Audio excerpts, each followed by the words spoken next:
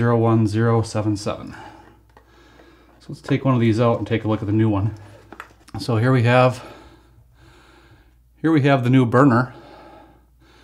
You can see that's brand new. Now, something pretty important about the way these work. Let me hold this here for you so you can see it.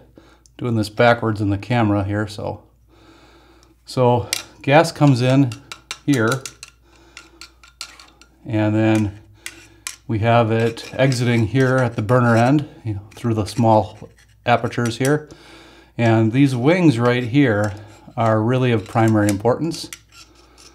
These wings, when the furnace lights, allow the flame to propagate to the next burner over, lighting the next burner. If these wings are damaged, dirty, sometimes they're completely corroded and full of rust, that flame won't propagate and your furnace will not light. And that is the problem that I was having here.